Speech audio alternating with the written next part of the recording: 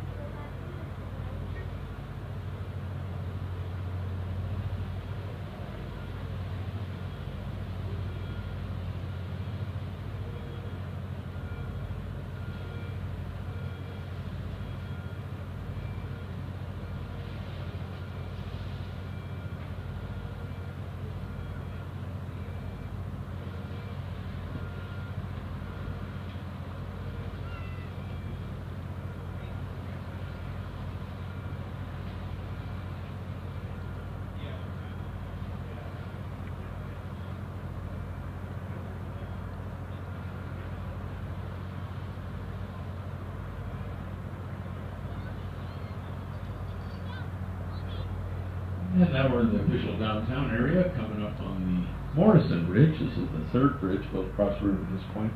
Called the Morrison. This is the best one yet. Double-leaf bascule bridge. Each bascule weighs 920 tons, which makes it one of the lightest bridges of its type because it's unpaved. The bascule pits are 40 feet deep, located in the bridge piers, and they house the electro-hydraulic machinery, which will raise the bridge completely in 4 minutes from a limited height. Built between 1956 and 1958, right in the middle of the jet age. One reason these control towers look at home in any airport. The abutments are shaped like the prows of ships to keep debris from piling up against the bridge piers. And the metal flashing was installed after the flood in '86. Whole trees were crashing through the boards and had to protect them. So they gives you a hint on how high the river actually was.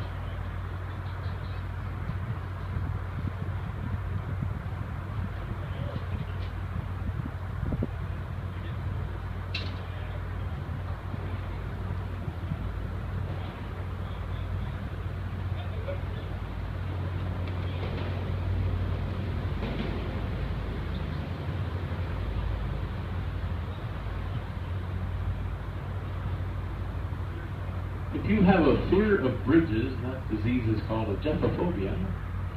And Portland would be a very frustrating place to live.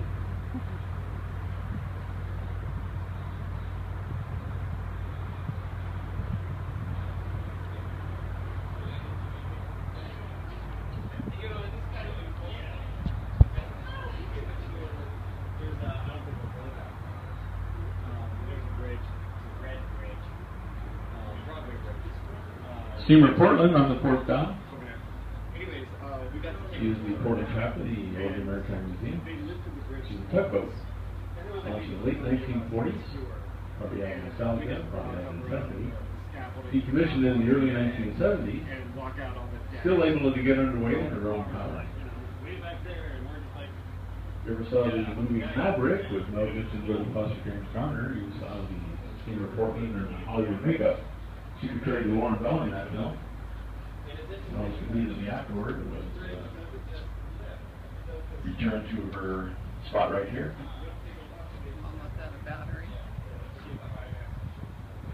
And off the port bow, this is called Ankeny Dock. Every